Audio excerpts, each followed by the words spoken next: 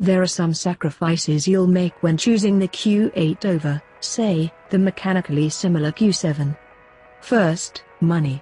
Audi has not yet revealed a US price for the Q8, but it surely will start higher than the $50,875 base level Q7, since it skips that model's turbocharged 2.0-liter inline 4.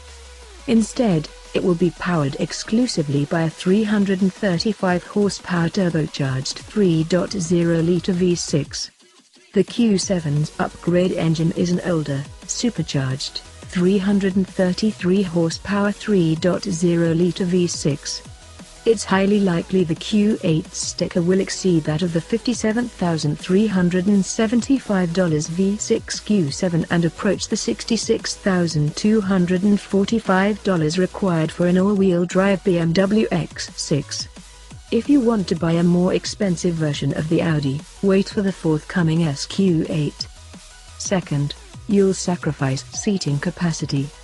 To highlight its not a monomobile status, the Q8 has only 2 rows of seats instead of the Q7's 3.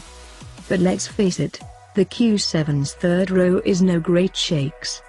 The Q8 might well be used by families with small children, but it doesn't necessarily carry the mark of Desitin upon it.